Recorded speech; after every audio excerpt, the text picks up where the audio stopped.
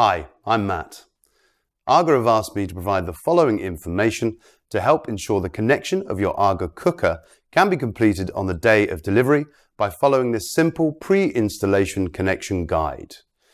This simple setup guide is designed to present you with an overview of the essential requirements for your new AGA eR3 series cooker.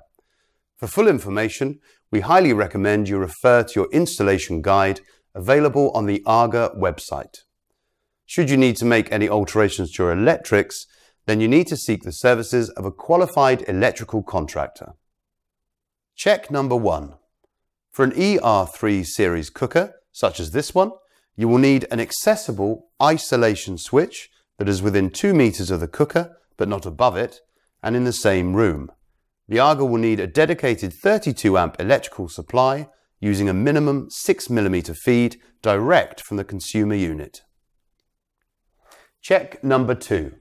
The main connection point should be within 2 meters of the bottom corner of the cooker on either the left or right hand side. Alternatively, it can be fitted behind the cooker. If you are fitting behind the cooker, it must be no higher than 450mm from the floor and be recessed into the wall. Check number 3. If you have chosen an eR3 series cooker with an induction unit, then an additional 13 amp power supply will be required.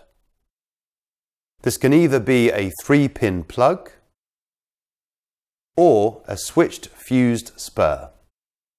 As with the main AGA connection, this needs to be within 2 meters of the bottom rear corner of the cooker, but cannot be above or behind.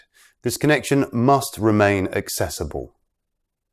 If on the day of delivery it is not possible to have your electrical connections in place, then we are still able to deliver, position and set up your AGA ready for your electrical contractor to make the final connections at a suitable time.